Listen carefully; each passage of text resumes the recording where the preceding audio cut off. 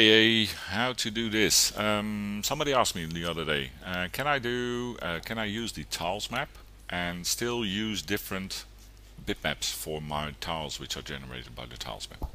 Answer, yes, you can, as you can see on this side. So now, how do you do that? Let me show you. I'll build the material from scratch so you have a better idea. So this is how it works. Here we go. We need a material first, of course. Let's use the mental ray, Arc and Design. Let's zoom in. Z. Double click to get all the settings, and it shouldn't be shiny because it's bricks. So we're using this color. So now let me connect this material to that one. So just drag and drop from this one to there. And make sure you put it in hardware shading mode because we're gonna use a mix map, and otherwise you don't get a preview either here or in your material in the how do you call this, viewport. So what we need, first of all, we need the tiles map. So standard tiles, here it is, there, done. So once you've done that, you need to move on.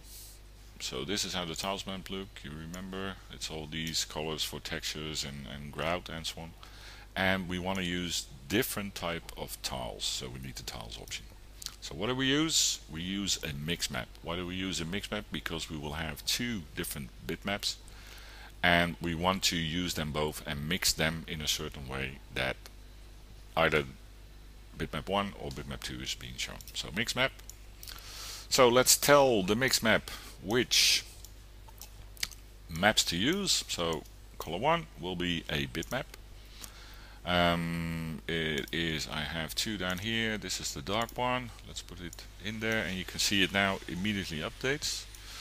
Let's use, for this one, we'll use another bitmap. So it's a lighter color for the brick. Here you go. So that's it.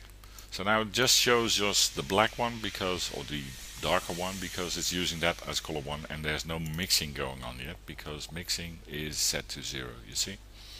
So if I go to the mix, so how do we want to mix? We don't want to mix by percentage because otherwise it will just give a combination of those two. We want to mix by using the tile map.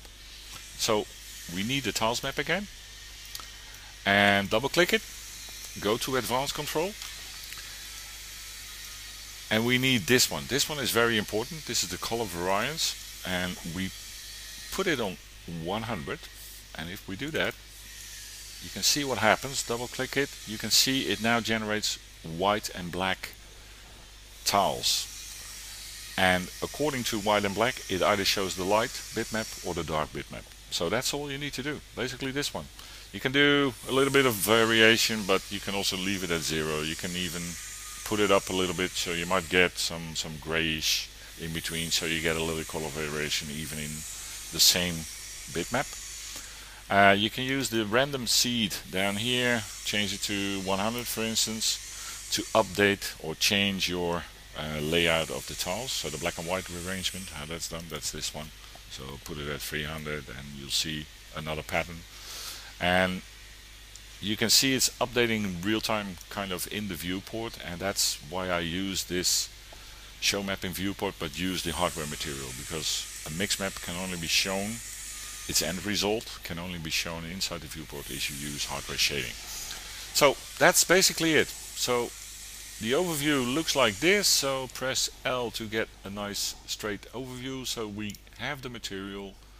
The material uses the tiles map for its colors.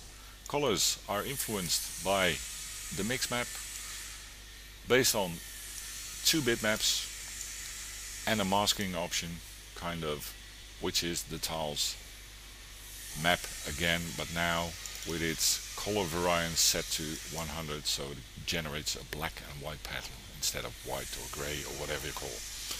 And by that you will be using the different type of bitmaps. So that's all. Well, hope you learned something and have fun. Cheers.